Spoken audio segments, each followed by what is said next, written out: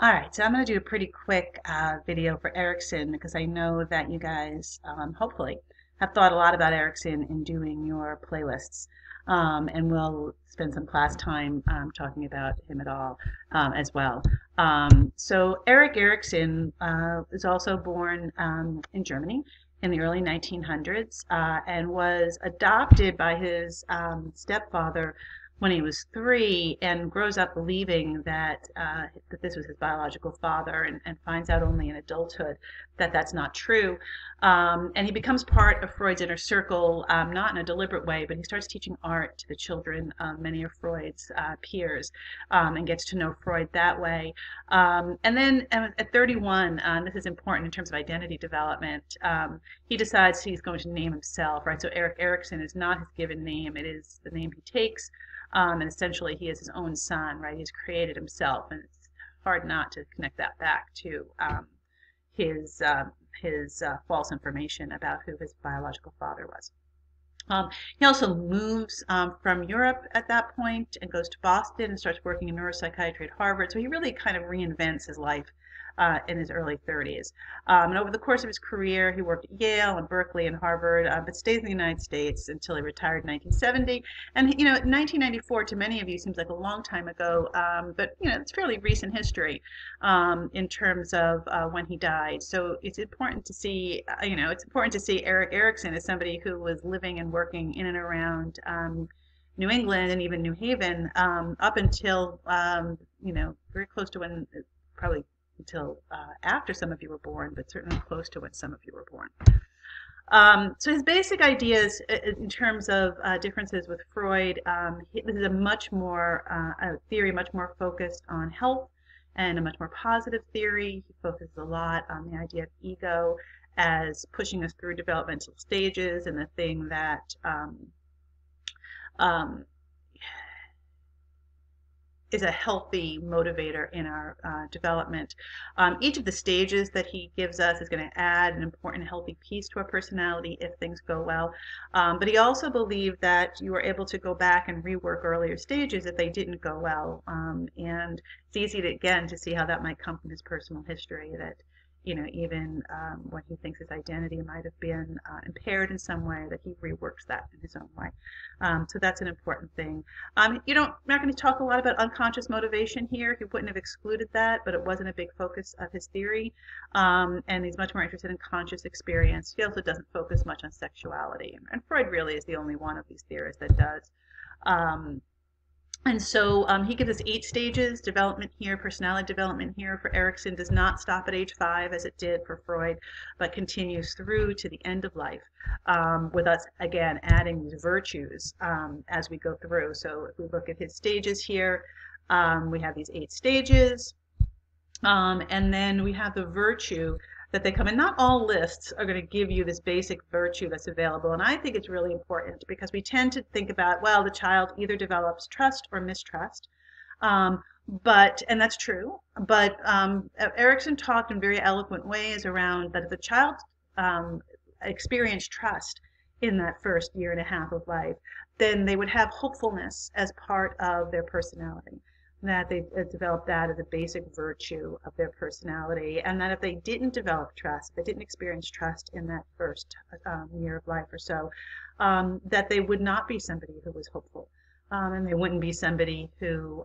had that going forward. Now, of course, right, we said it's not linear, so you can go back. So let's say you have a child who does not experience trust with his or her parents, family of origin, but then they get in, they develop a romantic relationship in adulthood that is very much about trust and about somebody who's able to take care of them in appropriate ways.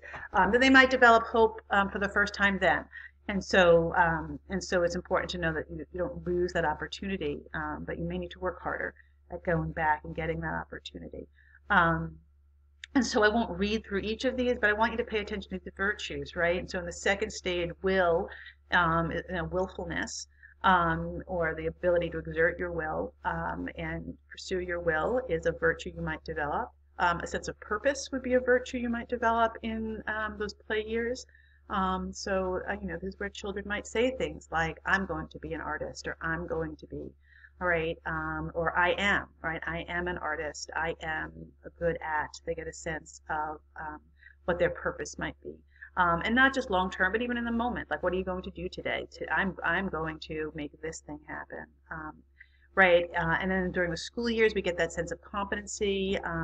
And this is for lots of kids, I think, if because we spend so many hours in this classroom, that sense of competency for many people does come from, from whether they're succeeding in that very restricted academic setting.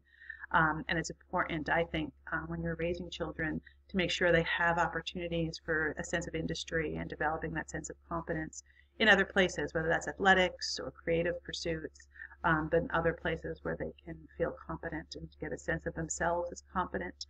Um, Identity versus role confusion is the stage that Erikson probably wrote about the most.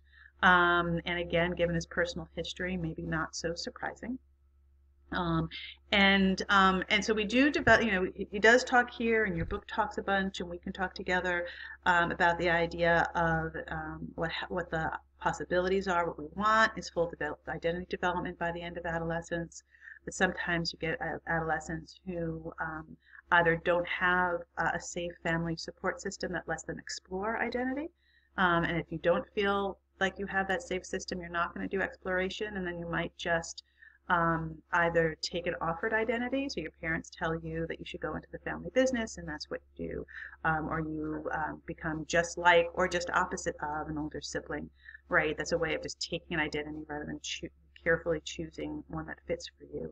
And then other people might just have what's called identity diffusion in a prolonged way, where they just never really establish identity, that who they are is going to be mostly defined by what context they're in and who they're around. And interestingly here, Erikson says that the virtue we'll pick up in this stage is a sense of loyalty, that if you have a strong sense of your own identity, then you will also be a loyal person. And I think, in some ways, I wonder if the word steadfastness or something like that could also be used here. But that's the virtue of that stage. In young adulthood, we're establishing intimate relationships. Those might be romantic relationships, and Erikson certainly emphasized that. But it might be intimate friendships, but that the idea that you're going to develop intimacy in some way and have the ability for love as a personality virtue. And then in most of adulthood, so this would be probably from ages 30 to 65 or so, that you have this idea of whether you develop the ability to provide care. This is not caring in the sense of affection, this is provide care in terms of caretaking. And so most people most easily experience this by having children. But if you don't have your own children, that somehow this is about taking care of the next generation, taking care of other people at least, even if it's not the next generation. And then in old age, and I might push the 65 a little bit higher in modern lifespan compared to what Erikson would have known, we develop, if we're lucky, the virtue of wisdom. And this is somebody in old age who essentially is at peace with themselves, that they have a sense that they have had a life well lived, that they have done the best with the circumstances that they were handed, and that they feel that they've been fortunate in some ways at least. Whereas despair is about wishing for a do-over, essentially. And as long as you're wishing for a do-over, according to Erikson, you're not going to develop wisdom. So we can talk more about these, but I think this basic virtue list is a really important way of thinking about that. So we'll come back together and we'll talk about other theorists in class 2.